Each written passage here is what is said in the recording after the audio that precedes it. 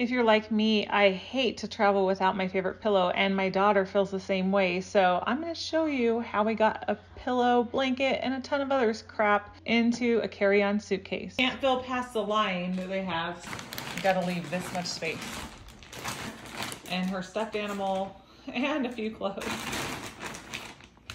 And slide it across.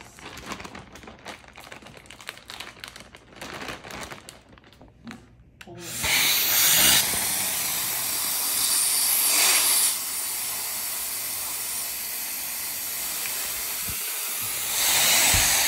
And then just help it by pushing it down.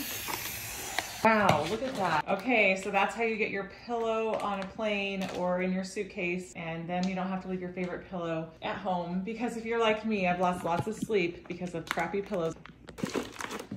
Wow.